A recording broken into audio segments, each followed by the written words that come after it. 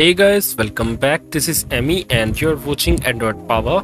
MiA1 has got official stable main security update based on Pi Android 9.0 and the build number is 10.0.9.0. In this video, I will tell you how's the battery and performance I am getting with this update. We will talk about the features which are working and not working with this update. So before moving ahead, if you are first time here, I request to all of you to subscribe to my channel and hit the bell icon to see more future videos from Android Power. If already done that, then please like this video. It's free and it motivates me to make this kind of content. So if we go to system settings, then battery, and here you guys can see I have charged my phone 21 hours ago. I have got 4 hours and 32 minutes of screen on time with my usage.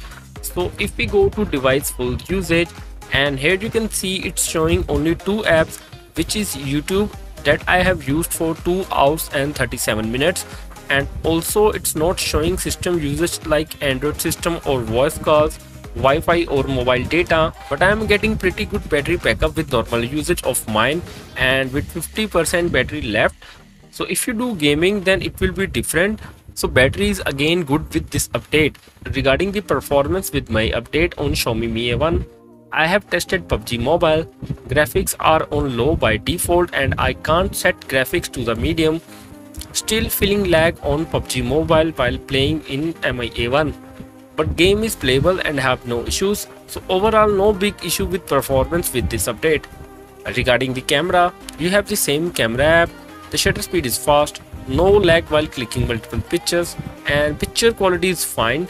No new mode and no EIS update on the camera app. In previous build of Pi, many were facing sound issues. In this update, audio and video playback have no issues or sound via headphone jack. On previous, sound was flat with loudspeaker. I feel the loudspeaker is still same. They are not improving the sound quality on the loudspeaker. Regarding the fingerprint accuracy, fingerprints unlock the phone in about a second, and in this update, fingerprint is same as before. Regarding the location lock, I tried locking my location and it takes some time to lock my location, but no issues with GPS. But yes, GPS is slow with this update like previous build. I have also tried checking USB Otg support with this update.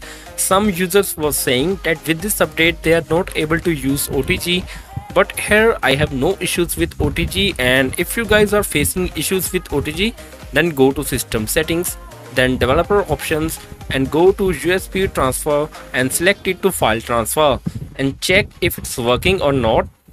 Moving to the benchmarks, the Antutu version 7 score is 76,932. The Geekbench score for single CPU core is 888 and multi-core score is 4194.